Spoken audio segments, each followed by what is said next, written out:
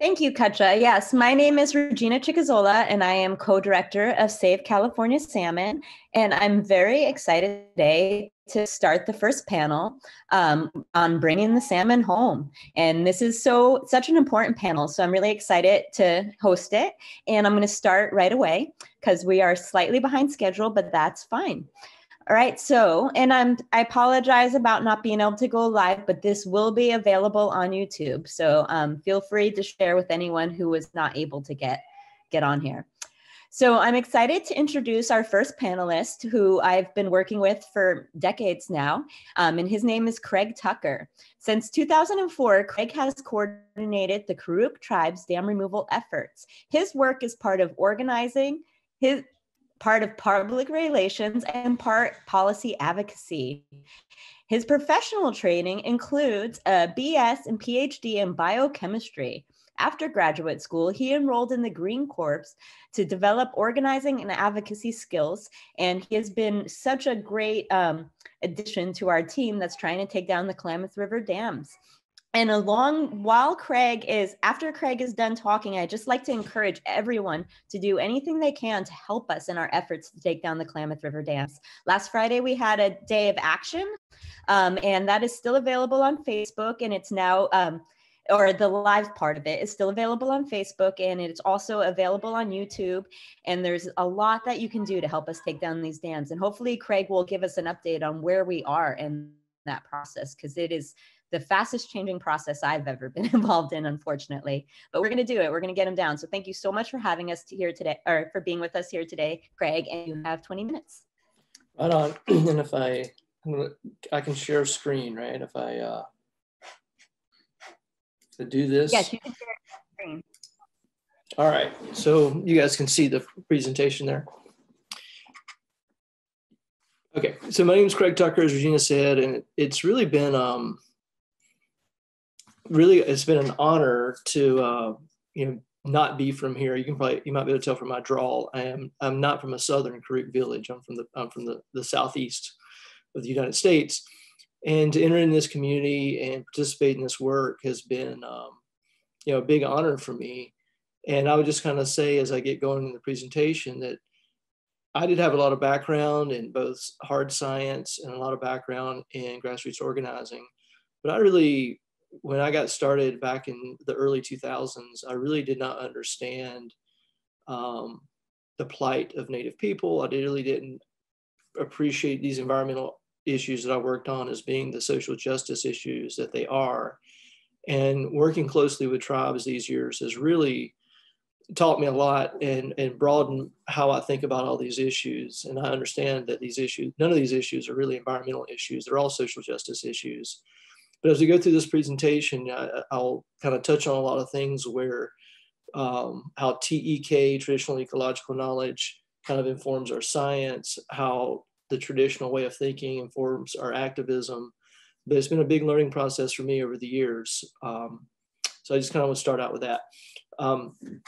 We talk about the Undammed Klamath campaign as being a tale of suit signs and scientists. And the reason I say that is this campaign has really been a full-figured political campaign. So, we talk a lot about the activism, and we do a lot of direct action and things that I think are flashy, but there's a lot of stuff that we don't talk about that much has been just as important. So we have merged that public relations work and the grassroots action really happens in parallel with policy work, lawyers filing lawsuits, and a lot of things that are more boring and behind the scenes, but you have to have the science, the policy, and the public relations to make big things happen politically. So I'll just kind of start with that. And I'll kind of just want to go through a quick history, a 20-minute history of this whole campaign and kind of tell you where we are. But I just want to start by saying where the Klamath has been for decades, we call it sort of this rotating crisis. And so at the top of the Klamath Basin, there's this giant farm project that's fueled by a federal irrigation project. And so what's been going on for the last few decades, some years there's a water shut off to either deal with endangered fish in the lake or endangered fish in the river. In other years, there's water shortages in the river and there's fish kills.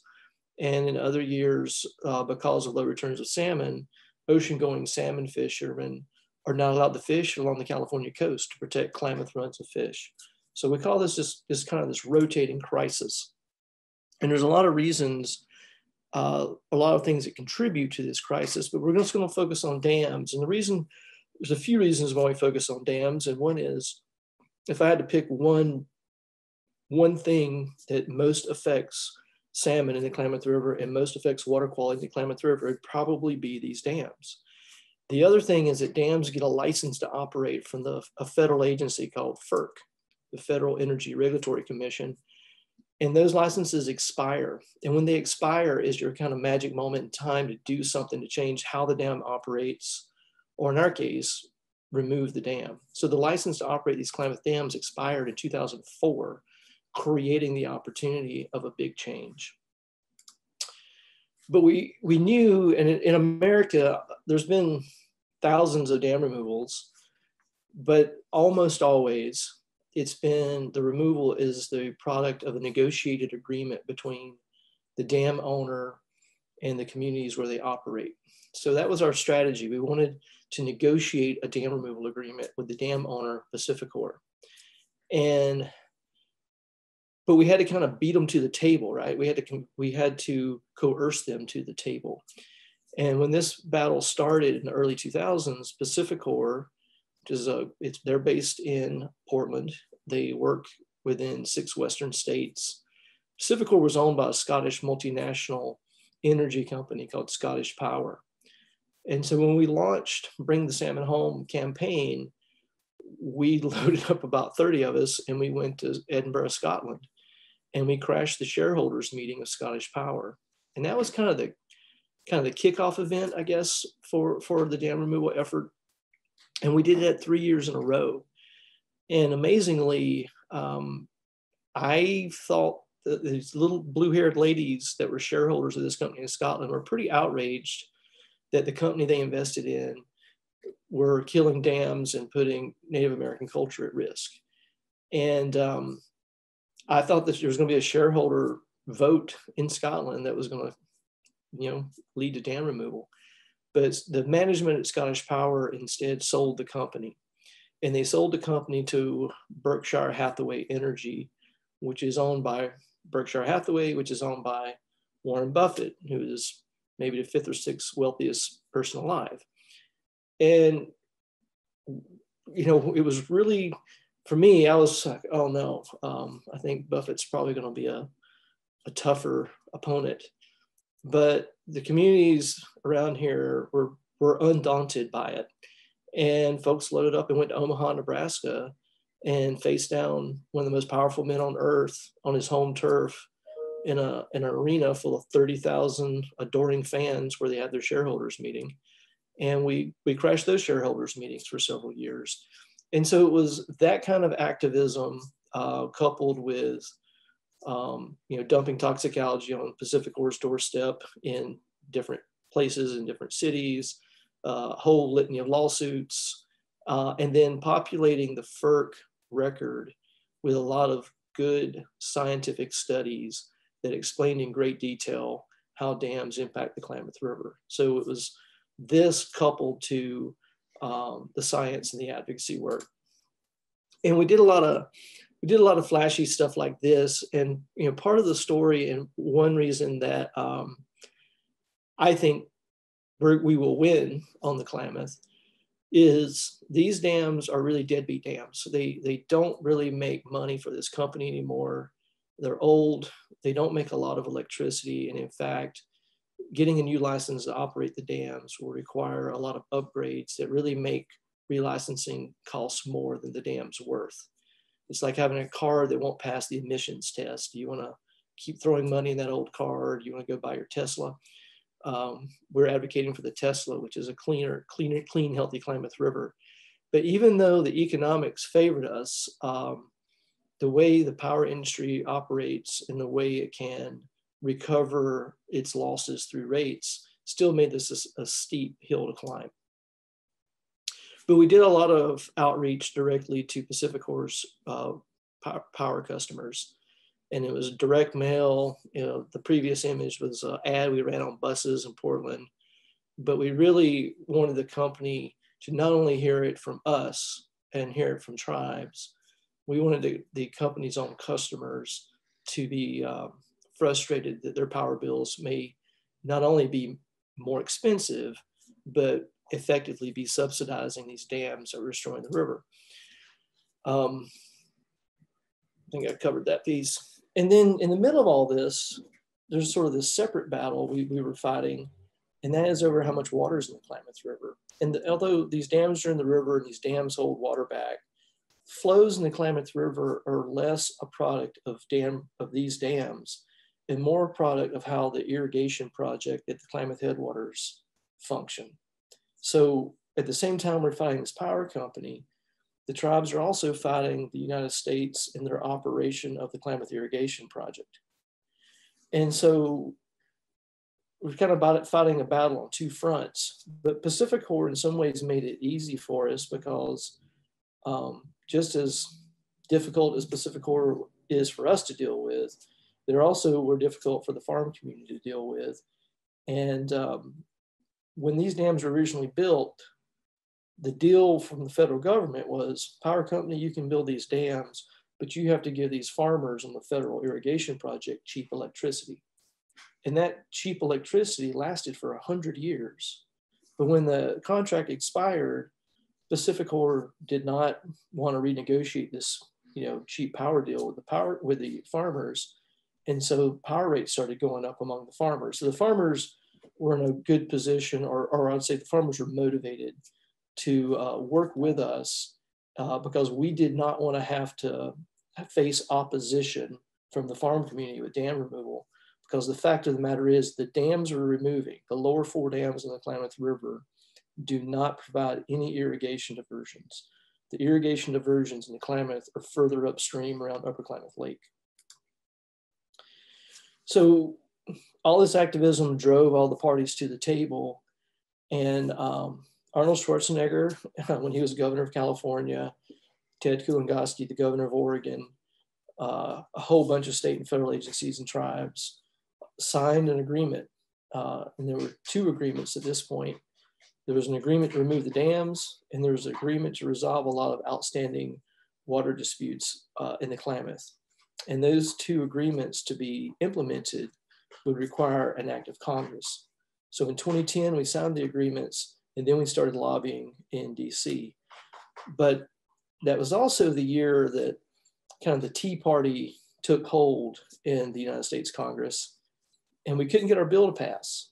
And there's a few reasons for it. I think we got caught up in, there were a lot of members of Congress who didn't want to see anything happen while Barack Obama was president. So I think we got caught up in that, in the hyperpartisanship in DC. But we also had some Republican Congress members from our region, and I'm talking about Greg Walden in Oregon, and I'm talking about Doug LaMalfa in California, who were on key committees, and they didn't want to be any way, shape, or form associated with a big dam removal. So they prevented our legislation from passing, and it looked like everything was going to fail because of this lack of congressional action. But at the end of the Obama administration, we plucked the dam removal agreement away from those others and removed the dams. And if that's all we're going to do is remove dams, we didn't really need an act of Congress. We just needed the permission of the Federal Energy Regulatory Commission. So PacifiCorp, the tribes, California and Oregon kind of reformulated the deal to be just about the dams and go through the FERC process. And everything looked like it was clean sailing for a dam removal in 2020, when earlier this year, FERC kind of threw us a curveball. The agreement had always been PacifiCorp was willing to give us the dams and actually give us $200 million to take them off their hands. But PacifiCorp was going to be able to wash its hands of the Klamath and wash its hands of any liabilities associated with dam removal. But FERC said no. You can't just give and we created a nonprofit, the Klamath River Renewal Corporation, to receive the dams from PacifiCorp and manage their removal. FERC said no.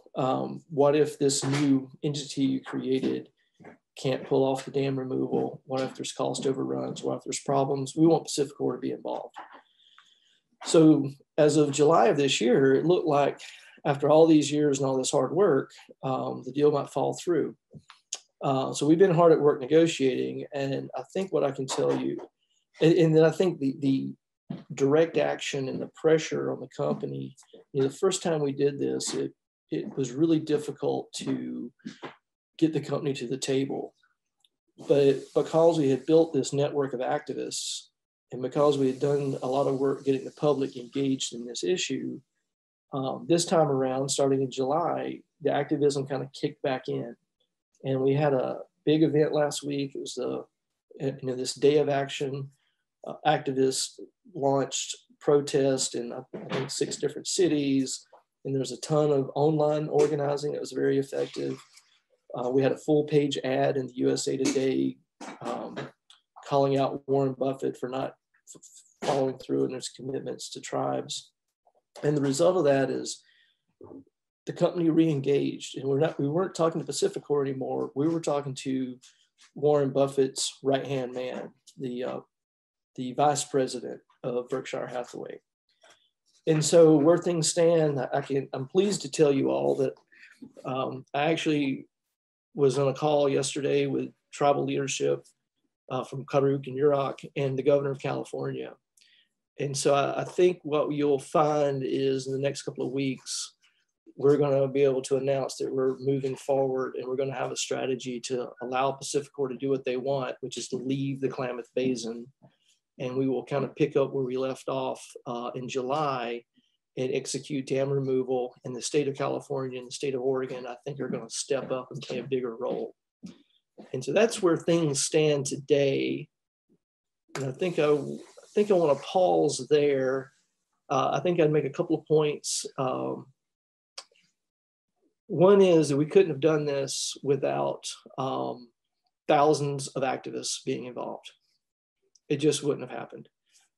The other thing is, I think this would have been a difficult campaign for environmental groups and NGOs to run in the absence of the leadership of tribes. I think the fact that Karuk, Yurok, the Klamath tribes up in Oregon, the Hoopa tribe, the fact that the tribal leadership and tribal members have led this effort has really been the difference in success and failure. I just don't think if this had just been a straight up environmental fight and not a fight about equity and justice, we never would have gotten here. So I think, the whole Klamath story, I do think, is a model for how different campaigns around the country and around the world can tackle these kinds of complex problems. So I think I'll pause there, make sure all the other speakers have plenty of time to share their piece of the story, and I'll stick around as long as you guys want and answer questions. How's that? Awesome, Craig. Thank you so much. So we're going to save questions for the end of the entire panel, and we might not have time for a whole lot of questions, but that's okay. Thank you so much, Craig. It's such important work, and it's such an important update, and it leads into our next panel, which is Charley Reed. So Charley Reed is going to be presenting on spring Chinook salmon, which are the fish that would be the most helped by the dams being removed. And there's been a lot of new discoveries about spring Chinook salmon, so we're really excited to have him here today. Charley Reed is Hoopa, Yurok, and Karuk person. He's a graduate student in the E&C program at Humboldt State University, while also a youth advocate at Two Feathers Native American Family Services. Last but not least, he has also just recently become a first-time father. And Charley Reed is someone I've known for a really long time, and I'm really happy to have him here today. So thank you for joining us. Yeah, thank you all for having me. I'm really excited to be in these spaces, having a lot of different colleagues throughout my entire life, but also like kind of in my academic life as well. So I'm excited. It almost feels like a thesis defense with everyone in my committee here, but I think it's good practice, and I'm always down to kind of put our story out there as Indigenous people. And So yeah, let me share my screen here and we can get on there. Whoa.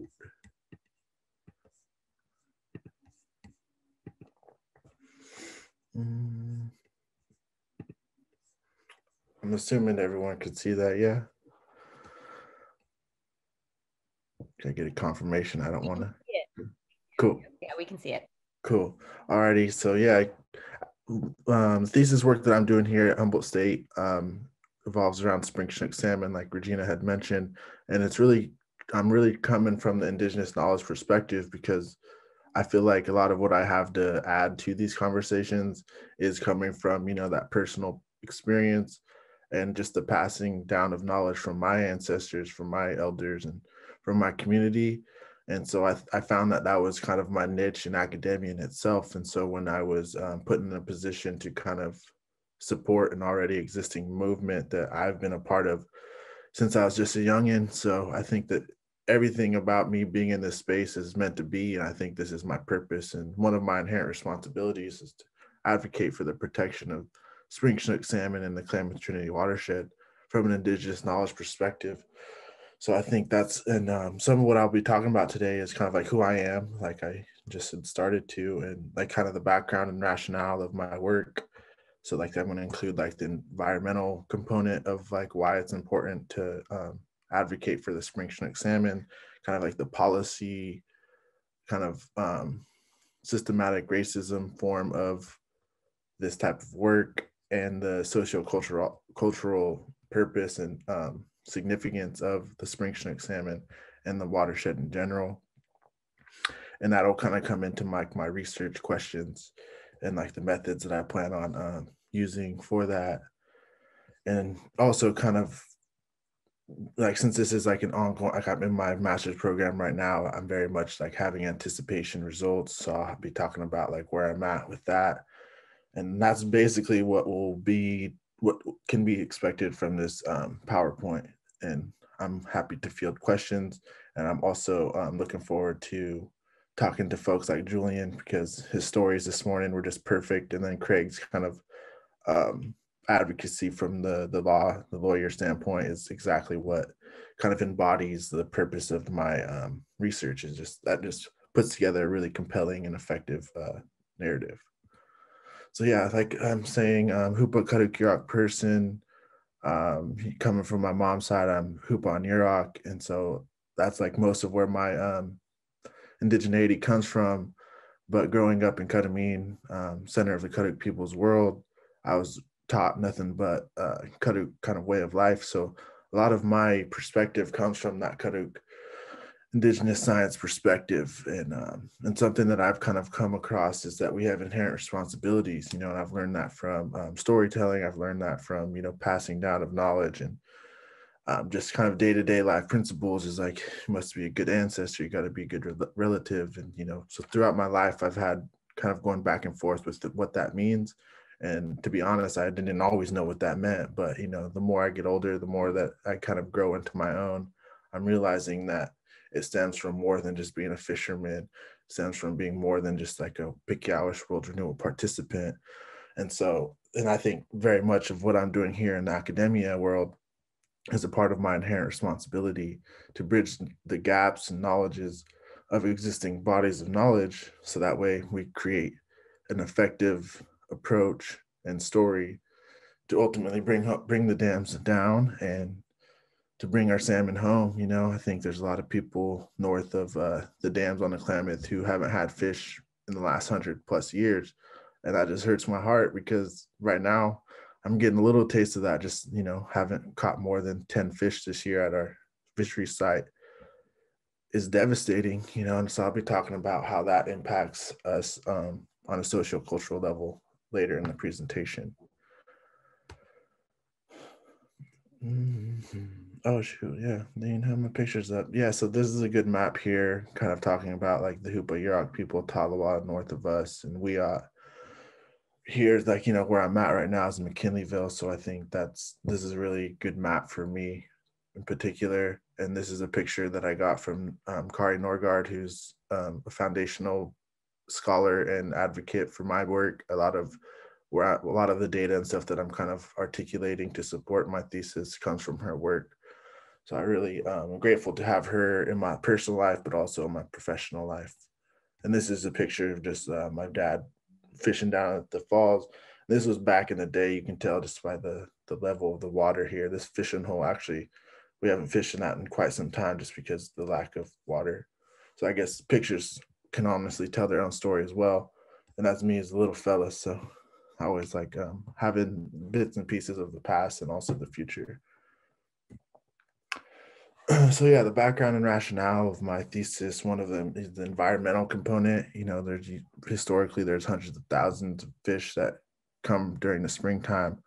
And since we all know, you know, those Klamath dams cut off about 90% of their spawning habitat, impacts the water flows and quality of water. And there's so many different sources of literature that support that idea. And also, you know, just thinking about the out of the watershed kind of, not out, but upslope kind of species that also depend on the salmon, you know, just as the picture shows here. You imagine a bear catching a fish or getting lucky and catching a fish and bringing it upslope. And then you got, you know, carbon added to the soil. You got other birds and ants and insects and stuff like that able to feast on what's left. And so on and so forth. You know, that bear goes and takes a poop, and then, you know, that just kind of goes into the life cycle that can ultimately create life that might not happen otherwise. So it's that cyclical kind of relationship that I think a lot of Indigenous people believe in wholeheartedly. So that's just one. Those are just a couple of different environmental issues that come from the absence of spring Chinook salmon. And so the policy issues, this is where it gets really interesting. And shout out Craig for kind of really putting this, like getting this in my head as far as like where the system kind of plays a role in, you know, the protection or even advocacy of spring Chinook salmon in particular. You know, the Endangered Species Act was created in 1973 and is, you know, designed to protect species such as the spring Chinook salmon, who are, you know, like declining their historical norms as far as population and habitat. But for some reason, you know, since the establishment of evolutionary significant units in 1991, you know, kind of by design or maybe just slipped through the cracks, that spring Chinook salmon do not meet that criteria because there's not enough proof that demonstrates like the genetic difference. And so there's been a lot of efforts that have been denied in the recent and late years. And so that's kind of where I was like, yeah, this might help, you know, maybe this is what the last straw that can kind of break that back. So I'm hopeful that this will contribute to the already existing forms of contribution. And so I think that we have a pretty good case for that. And I think with the recent work of Mike Miller, Tasha Thompson, other folks who are in the genetics world from UC Davis, I think have come through with some compelling evidence that supports the idea that there is in fact a genetic difference. And I'll talk about that a little bit later in the What We Know segment. So now we're going to move on to the socio-cultural kind of issues that come from this. And like I said, a lot of these ideas come from Norgard's kind of lifelong work with my dad and other local tribal members and leadership teams, who there's a long list, like Craig has mentioned. It wouldn't be possible without that long list of folks. And the thing that I really appreciate about Norgard's work is how she centers those voices and states her positionality. So then that, you know, there's that transparency, which honestly gains a lot of trust and loyalty. You know, I think those are components that really make for a healthy relationship when we're advocating for Indigenous people if you're outside of the community. And so I think that's something Craig and others have accomplished really well too. And so that's why, you know, they're definitely family members of the community. So yeah, kind of back to the cultural issues, tribal communities have symbiotic relationship with the salmon. It is believed that once the salmon in the river kind of start getting sick, we get sick. And I think Norgard's studies show that here in this graph, where as soon as the spring Chinook population declines, diabetes rate comes up, because then you become dependent on what elders will call white man's food, and there's just so much unhealthy breakdowns of that diet. And also like just the, the sense of responsibility that you lose just by not having to provide for your family, like getting out in the land, getting your acorns, getting your fish, getting your berries, like a lot of the different systematic racism that exists impacts the social health very explicitly. So yeah, that's kind of the second point here. And the thing, for me, I could personally speak to this, just, it's not just a fishery, it's a social area, like where this is where a lot of people would gather and just hang out and visit and transfer knowledge, share stories of people's loved ones. And just like, it's very much like a gathering, some fun times, some fun conversations. Like sometimes when I leave the falls, it's like my face is like cramped from smiling and laughing so hard. And that's even in times of not catching much fish. So, there's that sense of belonging still, even in hard times. And ultimately with the social issues of, kind of our scenarios of, not having a treaty that grants us like permission to have land management practices or to be in control of our fisheries management, things that we are very capable of. We have an immense amount of knowledge that will support, even now, I think a lot of agencies are now coming to the tribal communities asking for like assistance and, some key points, just looking for that assistance. And I think that's really great. And I also think that it's time for us to start leading those processes. So it's a part of what I'm trying to say in my research as well. And so, yeah, leading to my questions, let's minimize this here. How can Indigenous knowledge support the debate that there's a difference in spring and fall run Chinook? What roles does the Chinook tribe have in watershed management decisions? How can Chinook people's way of knowing inform restoration efforts? So those are like 3 questions that I plan on asking tribal elders, tribal community members, as well as federal agencies such as Forest Service, fishery biologist folks, Cal Fish and Game, just different agencies like that. So then we get that like kind of holistic approach as far as like way of knowing, definitely don't want it to be a bias. So just interview the elders as much as I think we'll come to a pretty great conclusion in that. I just want to be aware of how important it is to have that, to bridge those knowledges and kind of come together, that this issue is very, it's everyone's issue. It shouldn't just be held on, the Indigenous peoples who are just basically victims of colonial genocide. So I think that's an important part of my research as well, is just making sure all voices are at the table, because I think that demonstrates camaraderie and stuff like that. So I think that's important. And so, yeah, the methods, this is very rough, 15 to 20 participants, community-based participatory action research, semi-structured interviews. And today, considering the circumstances we're all in, it's hard for me because I don't ever want to have a conversation with community members over Zoom and over the phone, because there's so much missed just in this location of where we can be. If we're out on the river, I think we're gonna have some pretty incredible results, rather than, being in my office where I get a little bit anxious, get a little bit of anxiety just sitting cooped up. So, I'm definitely trying to move forward with that the best I can. So we'll see how that pans out for me.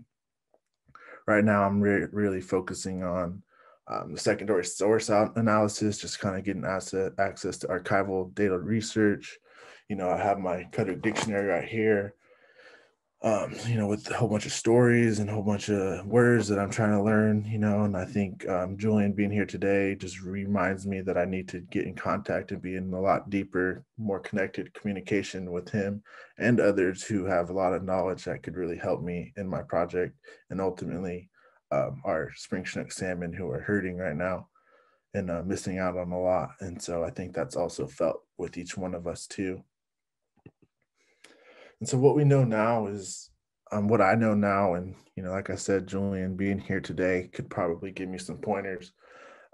Language analysis that from my research in the dictionary here, I've noticed, and this is also something that I've experienced just being a World Renewal participant at ENOM up there at Clear Creek, one of the prayer sites is actually called Cheapish Rock, which means the smolt-sized Chinook salmon, where they rest right under there, like right below the prayer site next to the river. And so that's interesting that, the language kind of tells you that it's a spring Chinook smolt. And then, you got a site that is sacred that also tells you like, yep, that's in fact that we meet, that makes sense. And ama is kind of like a general word used for fish. And what I found interesting in, kind of my personal research is that, and this could be changed. I think this was a lot older edition where this definition come from, the ama term used before ceremonies begin.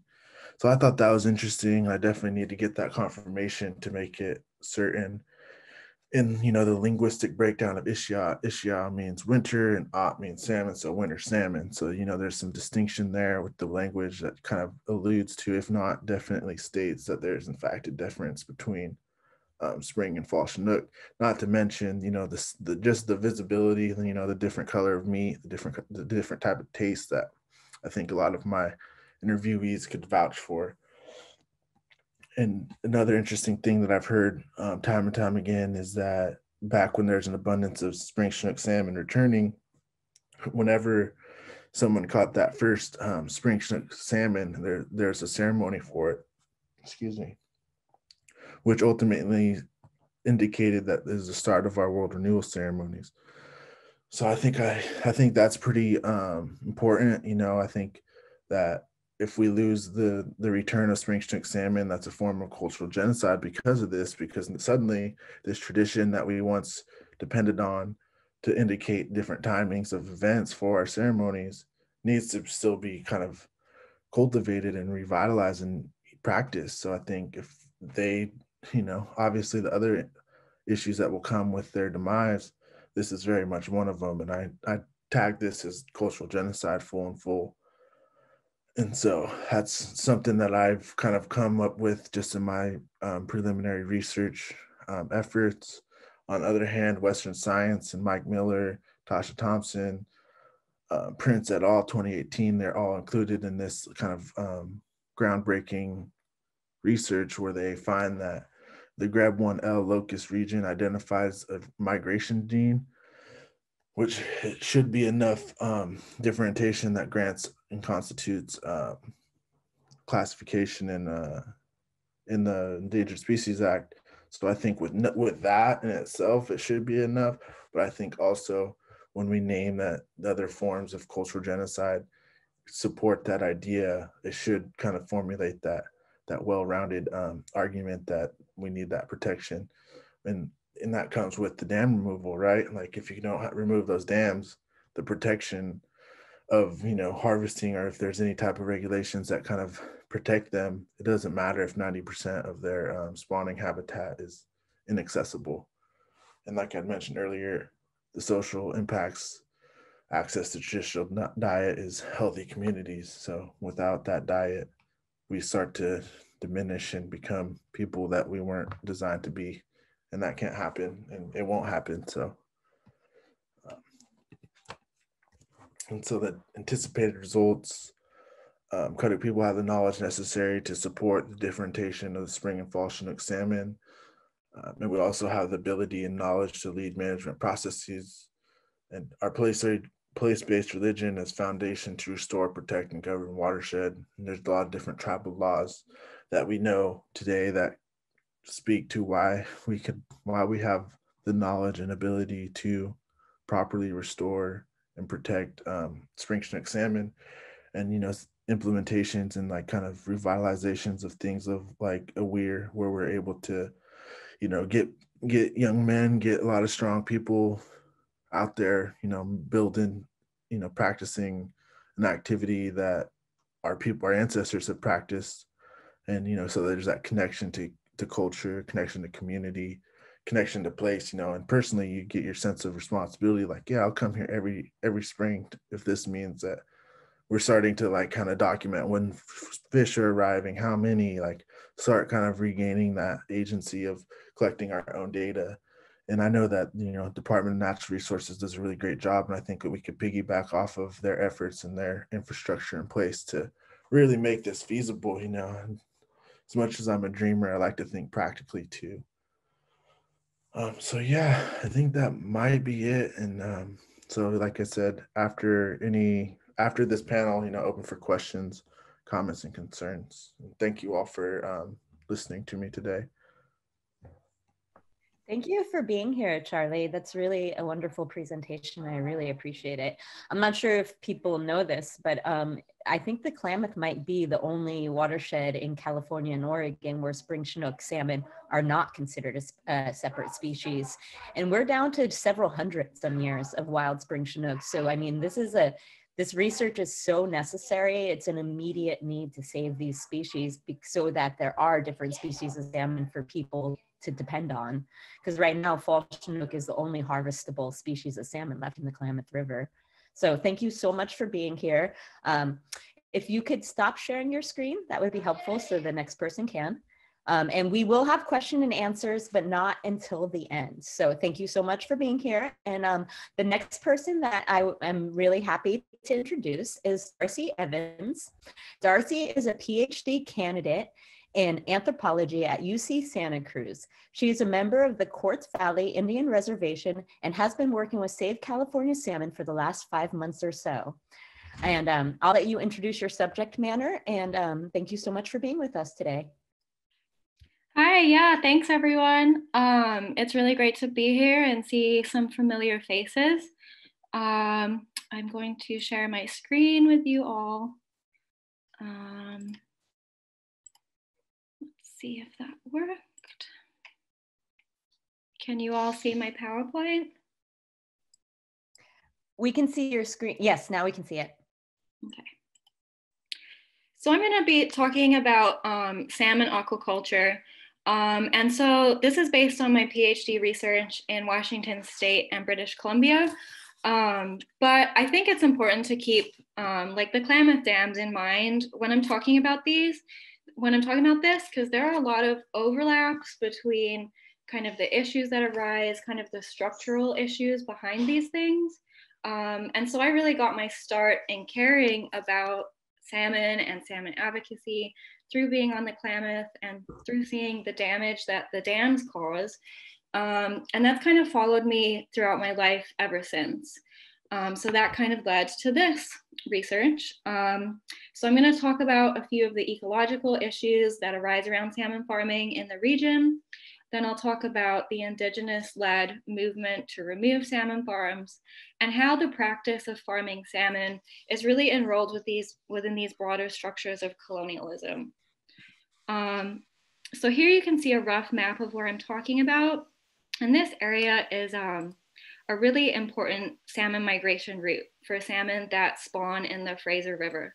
And the Fraser River is known as the largest salmon producing river in the world. So salmon farming here raises mostly Atlantic salmon in these open net pens where they're held for 12 to 18 months. And I think it's worth mentioning that there are really only 3 companies that operate salmon farms in BC, and they're all multinational corporations based in Norway, because Norway is kind of where salmon farming originated. And so there are obvious concerns that arise around farming Atlantic salmon in the Pacific Ocean. And this is one of the only places in the world where Atlantic and Pacific salmon come into such close encounters. So there are around 100 farms on the BC coast, and if fully stocked, they could each hold around 1 million fish. And they're not usually fully stocked, and they're not all stocked at the same time. But in comparison, to get a sense of the scale of that, this year less than 200,000 sockeye returned through this area and migrated back to the Fraser River. And I actually think it was way below that. That was just an estimation of how many fish would return. And I think it was much, much less. So there are many ecological problems that stem from this kind of new industrial turn in food production. There are algal blooms, there are dead zones underneath the farms, the use of pesticides, there's antibiotic resistant bacteria, there's issues with how the fish food is created. But what I'm gonna focus on here is parasites and pathogens. So these are sea lice. They're a parasite that penetrates the salmon's skin and feeds on their blood, which makes them weaker. It impedes their growth and strength and makes them more susceptible to disease. So in the densely stocked pens, that enables sea lice to reproduce at extremely high rates. Sometimes they reproduce at exponential rates. And then the lice find new hosts on Pacific salmon when they migrate through the area. And this is especially dangerous for juvenile salmon. The legal limit right now in BC is 3 lice per fish. Any more than that is recognized as being able to impede the salmon's survival. However, as you can see from these pictures, juvenile salmon who have to migrate past the farms often have way more than 3 lice. Sometimes there have been up to 50 lice on a single fish. And in this summer, in some places, 99% of migrating sockeye were found to have lice, and 50% had levels of lice known to reduce survival. And now sea lice levels are considered to be at a never before seen rate in areas around the farms. So that's just a really brief introduction to that issue. And what I'm going to talk about next is viruses. And viruses are a bit more complicated because unlike these lice, you can't really see viruses, and they're harder to diagnose and harder to manage. So studies of industrial animal agriculture have long warned us that the methods used to raise animals on such large scales contribute to emergent forms of disease. So in my dissertation, I focus on Piscine orthoreovirus, or PRV, partially because it's become such a contentious subject and no one can seem to agree on whether or not PRV should be considered a problem. So the industry admits about 80% of their salmon have PRV, and some other studies have found that this might be more like 100% of their salmon that have PRV. So obviously, with it being so widespread, it's become a huge cause for concern. And PRV was only discovered or characterized in 2010, so there are still a lot of unknowns about it. But fish catch PRV through contact with other virus-carrying fish or by coming into waters where the virus was recently present. And in the farms, PRV spreads really quickly and it's continuously shed from the salmon's body once it's contracted. And then once it's within the water column, it can survive for several days, and its movements are amplified by the ocean currents that flow through the nets. And in some cases, it's been found to travel potentially up to 100 kilometers. So several attempts at genomic sequencing have found the virus to be of Norwegian origin, in some cases clustered tightly with a PRV isolate from Iceland. And this was unsurprising to many of the scientists and activists I worked with, since eggs for the farms are, or at least were in the past, imported from Norway and Iceland. And as one scientist told me, the history of spreading these viruses around the world through aquaculture is well-founded. When you bring a species, you bring more than just that species alone. You bring the parasites, the viruses, whole communities of life come along with them. And so that European connection is really key in explaining why it has such different effects in Atlantic and Pacific salmon. So without getting too technical, in the farm salmon, PRV stays within the red blood cells, and that's taken as a sign that they might have evolved with the virus. In Pacific salmon, it grows very fast in the red blood cells and eventually causes the cells to burst. And when your red blood cells burst, this obviously impacts all your bodily functions, makes it hard to breathe, you can't process oxygen. So that eventually was found to lead to jaundice, anemia disease, and subsequent organ failure. And so this research only emerged in 2018. And that was the first time that a study really demonstrated that PRV might cause different diseases in Atlantic and Pacific salmon. And that was quite an unexpected result. And so I think that really highlights the unpredictability of microbes when they circulate between species. So usually when a dangerous virus like that is found on a farm, all the salmon have to be culled, fish coming from the hatchery have to be tested, and in some cases, international trade borders are closed, and it really disrupts the entire global salmon supply chain. But one thing I talk about is that PRV has not generated that response. And at least in BC, it hasn't even really spurred efforts to monitor its range.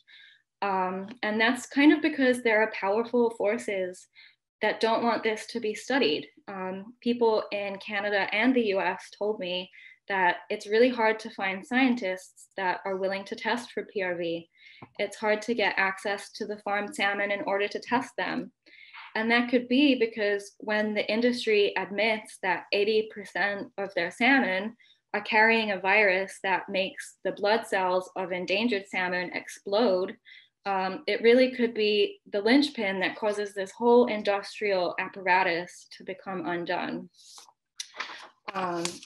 And so these pictures are talking about a different virus, but I think they show how the entire process of raising salmon relies on global trade networks. And through these networks, pathogens really have the ability to spread worldwide. And then when new viruses emerge and then are introduced to different ecologies all over the world, no one really knows what the effects of that will be. Just checking the chat, cool. So my fieldwork in the area corresponded with the Operation Virus Hunter campaign, which was launched by First Nations leaders in collaboration with Sea Shepherds, which some of you might know from the show Whale Wars.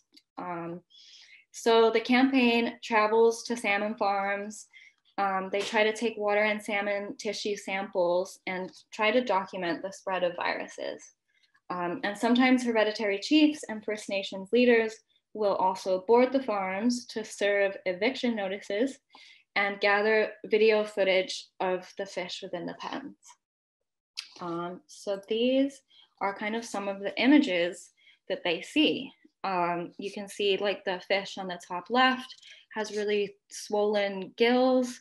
They're kind of misshapen and have huge lesions.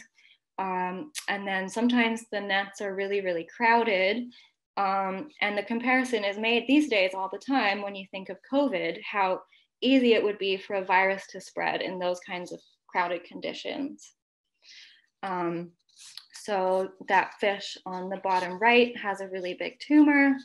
And the fish on the bottom left is actually a Pacific salmon that washed up. But its gills are really, really pale. They're supposed to be like bright red. And so those pale gills are a sign that it had some kind of disease.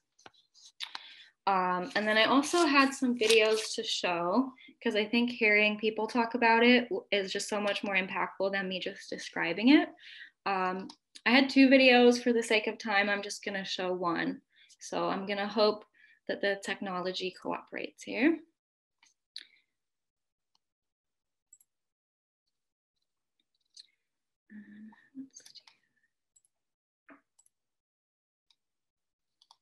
Are you able to see YouTube?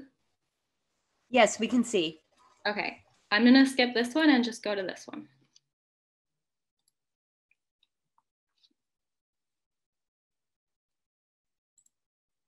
Oh, hold on one second.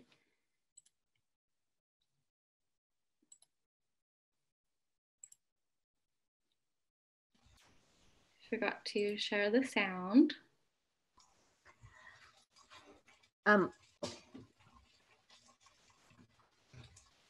Okay, is that loaded? I see it. Okay.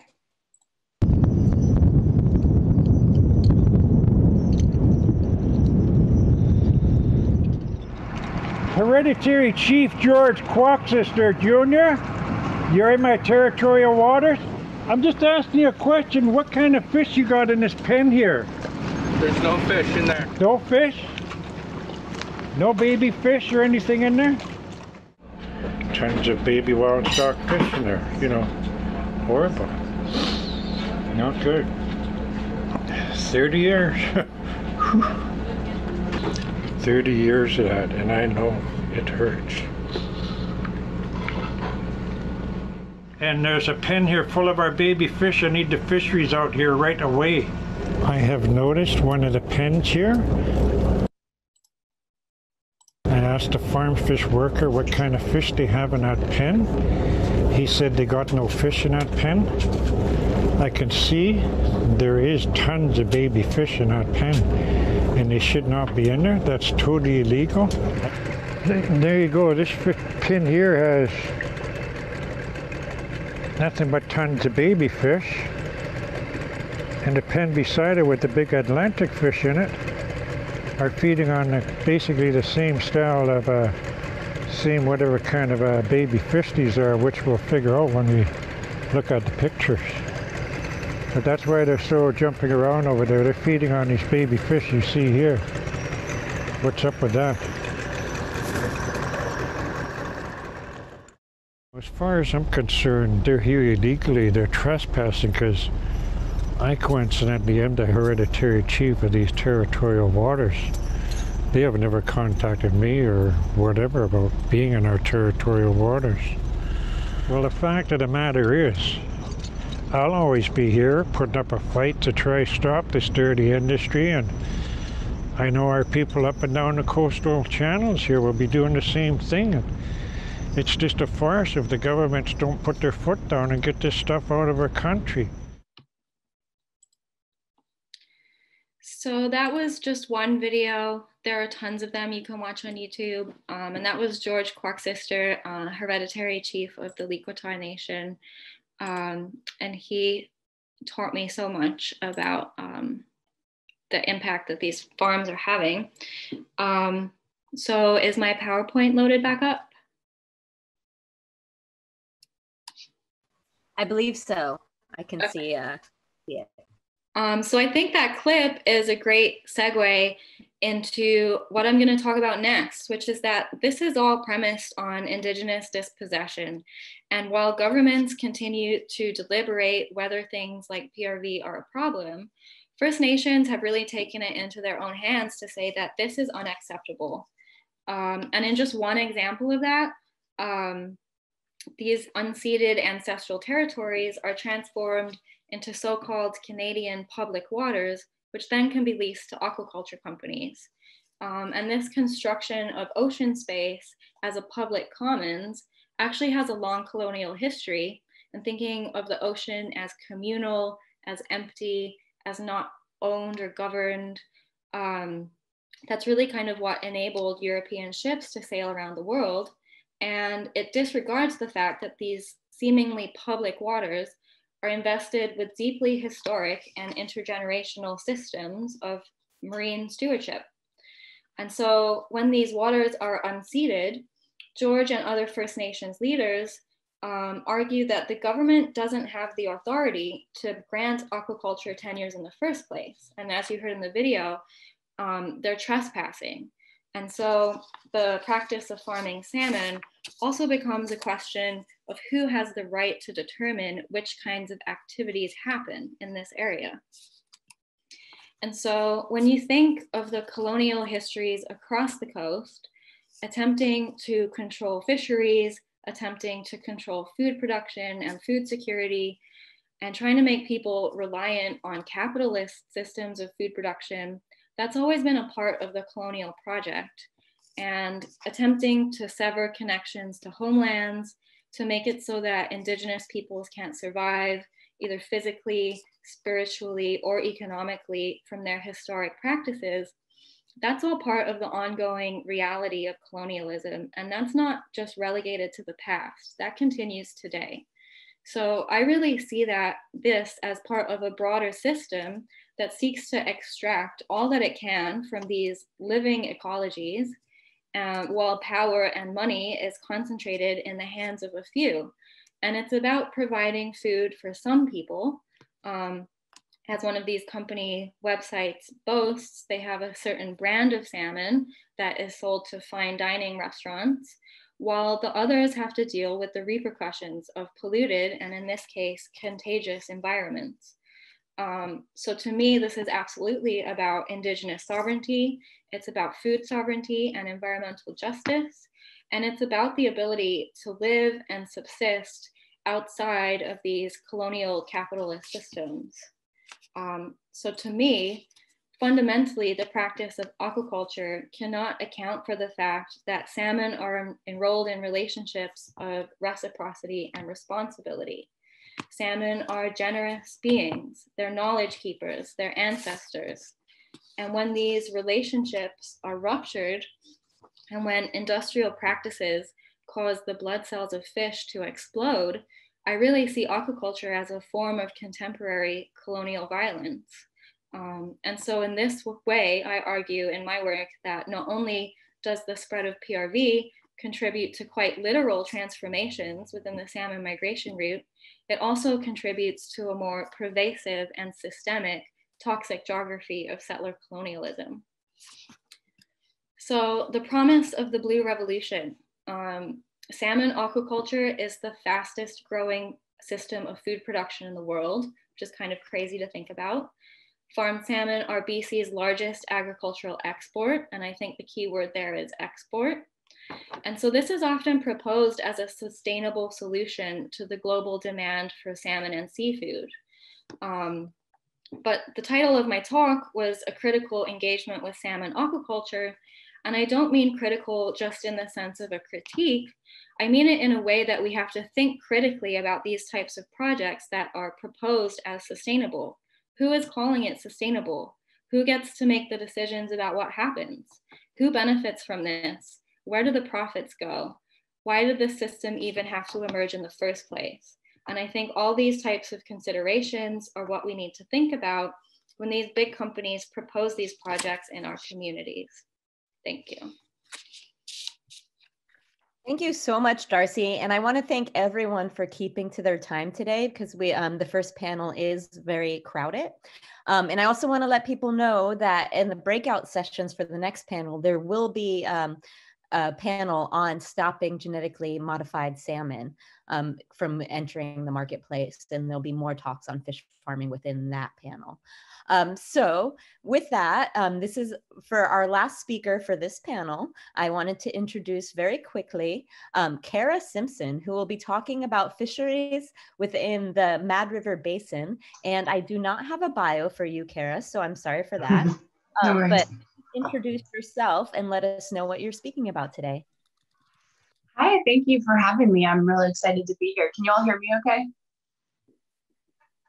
All right. Yes, we can. Okay, thank you. So I do have a 20-minute presentation. I'm going to see if I can try to condense it. You'll have to forgive me because I'm already condensing a 186 page master's thesis. So this is my first presentation since my defense. So I'm going to do my best. I might be skipping through some slides just because I think there's probably a lot of questions. So much important information has been covered already. So I'm going to start my PowerPoint and then I will introduce myself. All right.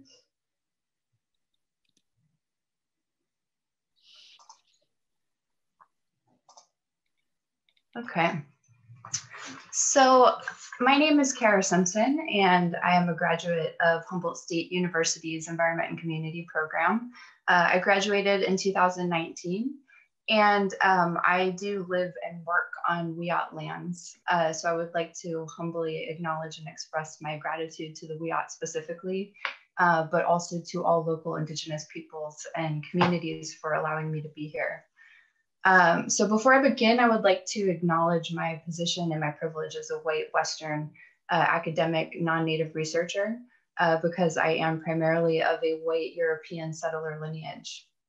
I do also acknowledge that on my father's paternal side, we are descendants of Kiowa and Wichita peoples, and on his maternal side, we are 4 and 5 generations removed from my Comanche and Choctaw ancestors.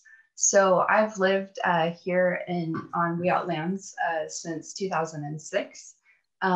My day job is that I'm a massage therapist and body worker. So I kind of come to the issue of water from a healing side. So as I kind of move into the world moving forward with my thesis research, I'm trying to figure out how to balance the water healing, fish healing, with kind of the body work and human body healing sides of things. So just to proceed from there. So I'm going to start my timer just to make sure I'll stay on time. Okay, so the title of today's presentation is the name of my thesis.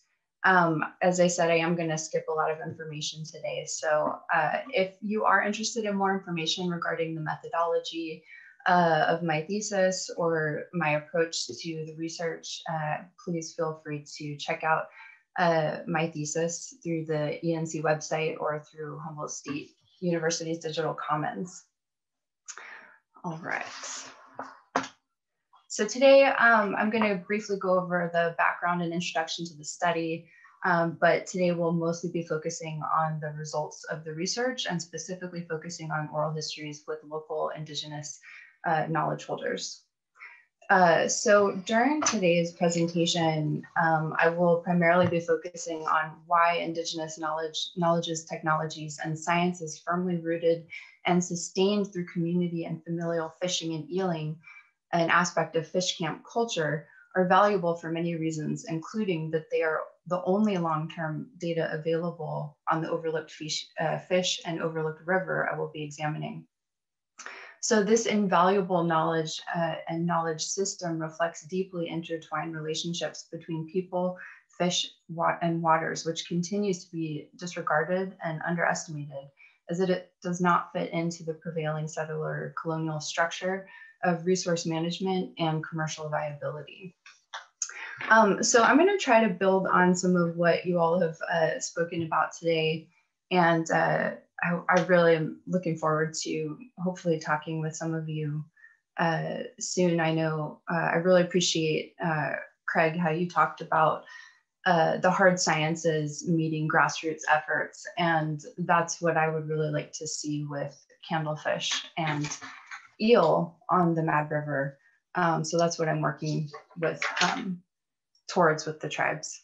So candlefish and eel fisheries of the Mad River are significant for Indigenous peoples of the region, but they remain data poor and underfunded, even though candlefish is listed as threatened under the Federal Endangered Species Act, and eel is recognized as a species of concern by U.S. Fish and Wildlife Service. So interviews for this research uncovered important cultural connections to candlefish, eel, and the larger smelt species in the area through stories of fishing, gathering, eating, and sharing. A few interview participants witnessed candlefish runs on the Mad and Eel rivers in the past, but not since the 1960s.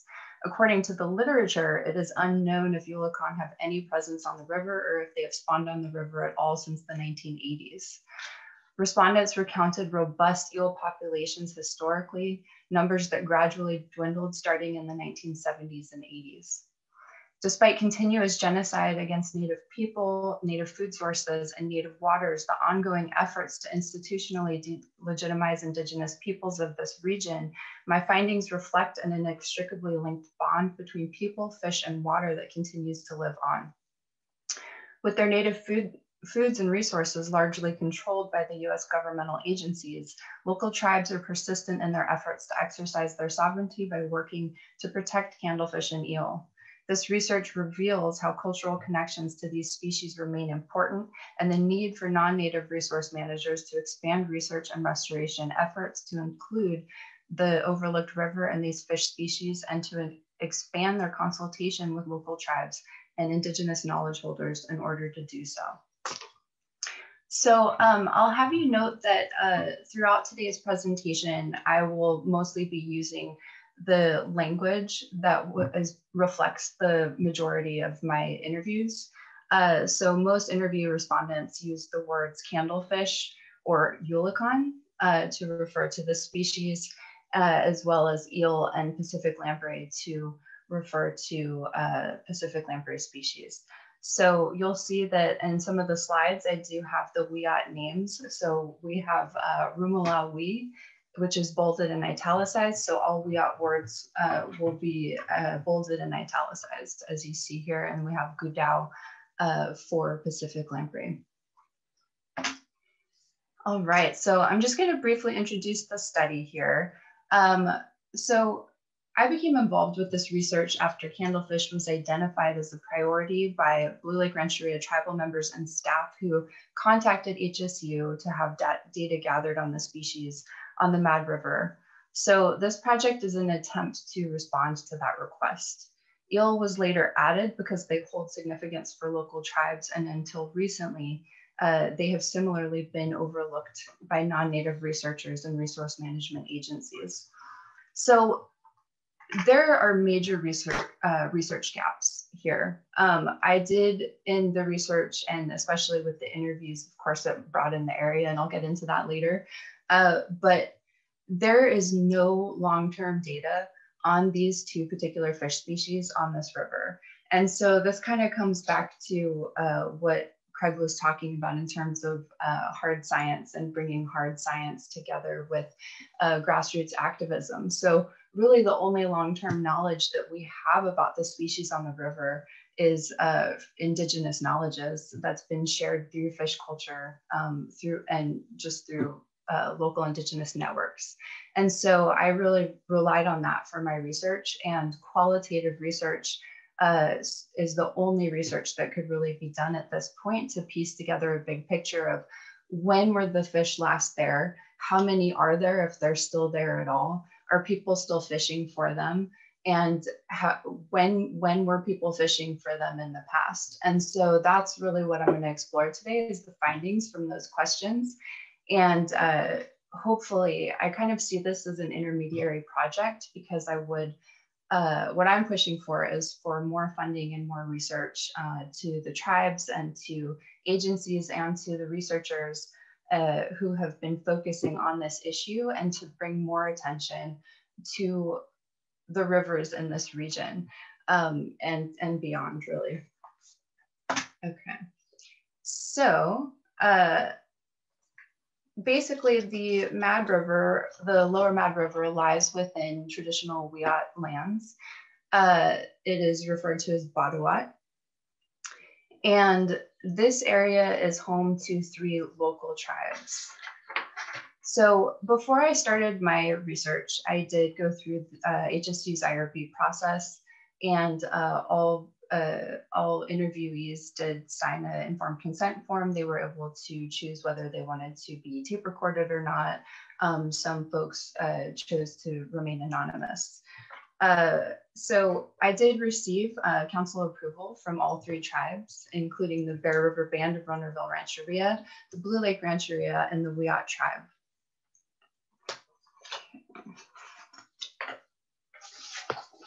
Try to move a little faster here, so you'll have to bear with me. Okay, so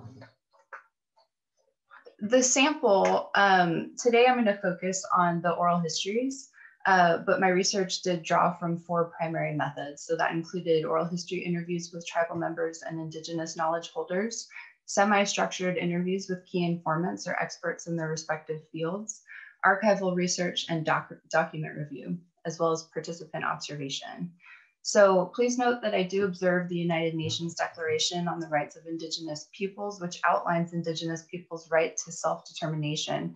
Article 33 states Indigenous peoples have the right to determine their own identity or membership in accordance with their customs or traditions.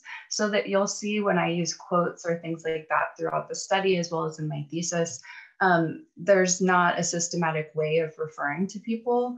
I chose their way of referring to themselves, and that also includes the key informants as well. So however they refer to themselves or their position is how I refer to them. All right, so most of the people that I interviewed were raised on recognized Wiyot lands, and all were living on or near local tribal lands at the time of the interviews. Key informants were primarily selected and solicited based on their professional research job duties or affiliations as they pertain to the research topic at the time of or before the time of sampling. All right, so subsistence living in a broad geographical landscape. So as I'm sure many of you are aware, and it sounds like, let's see, so it sounds like Charlie, you're focusing on Chinook lands and on the Klamath and Trinity watershed.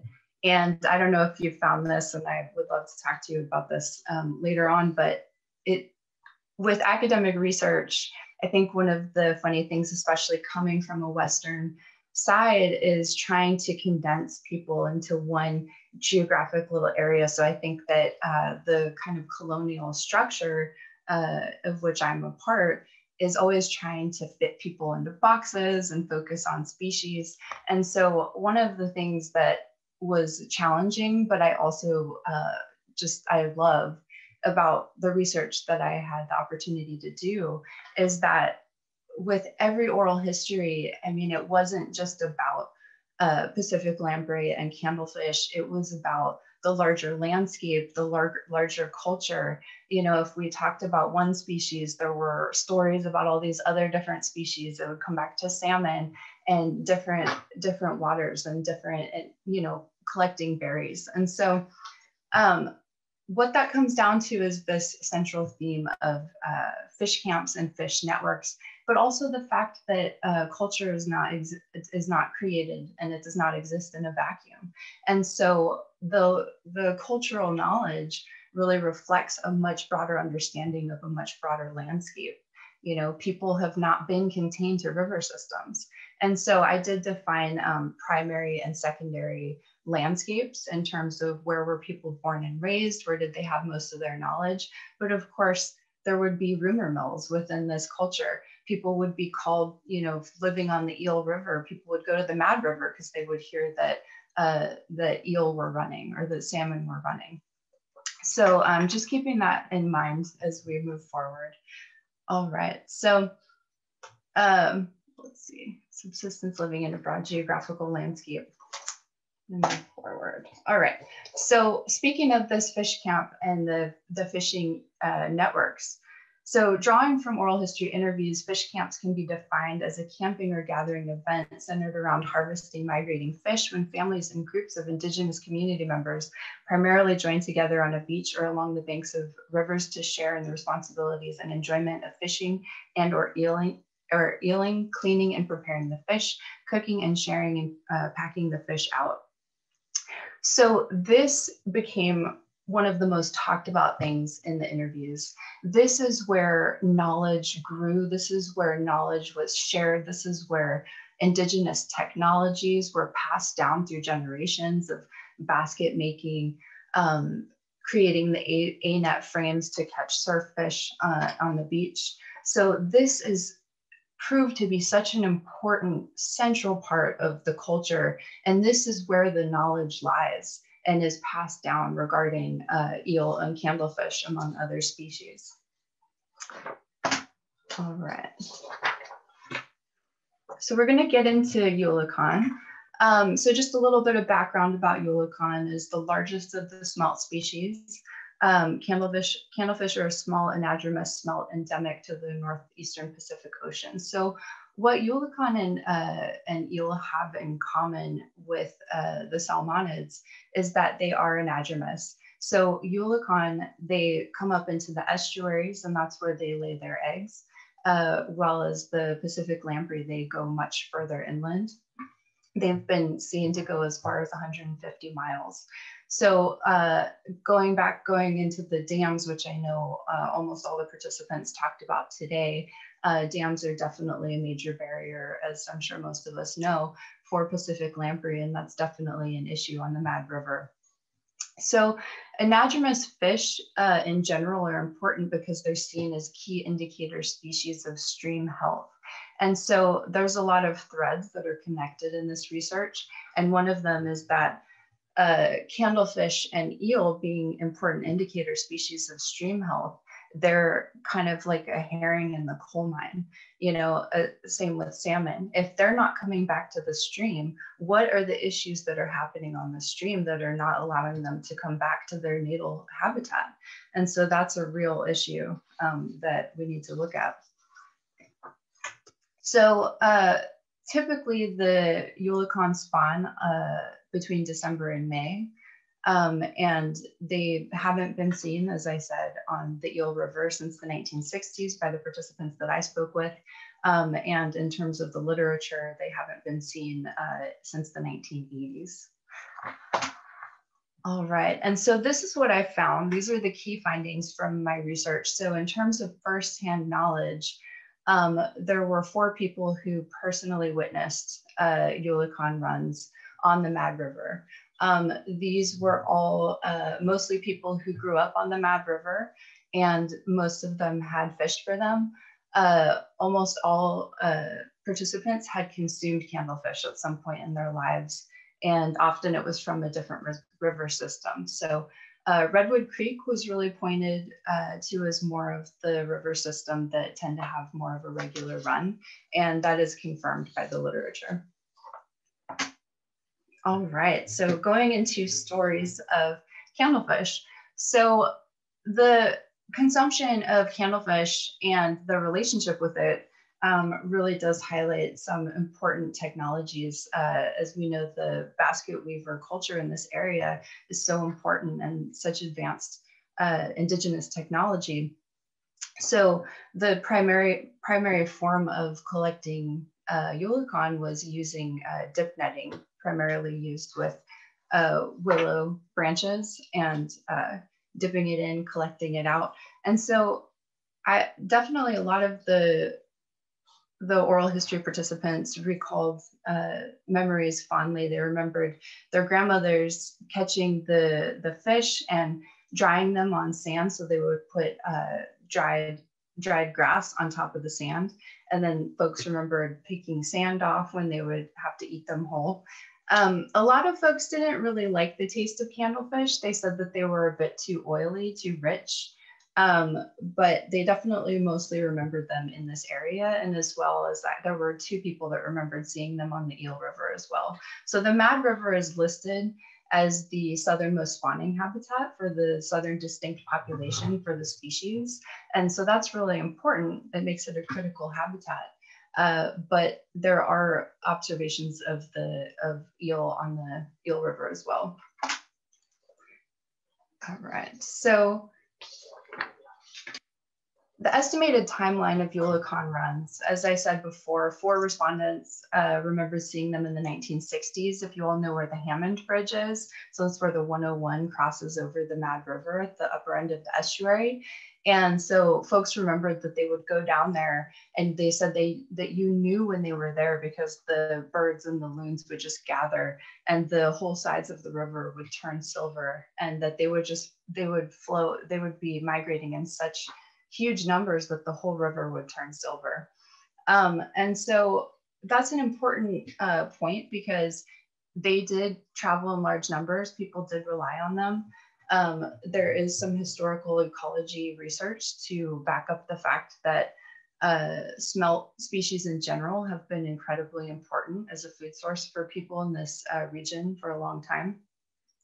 But the thing is that just because there aren't large numbers doesn't mean that they're not there. And so that's why part of my mission is to push for more funding, more research to see if they're there at all, and to regardless work on protecting their habitat so that they could potentially come back even if they aren't there. All right, so moving on to eel. So locally referred to as eels, Pacific lamprey are jawless, parasitic, anadromous fish species distributed in streams, rivers, and coastal waters all along the Pacific West Coast, from Baja, California to the Bering Sea in Alaska. So they've remained relatively unevolved over the last 450 million years. And they are hugely popular among local folks, as we know. And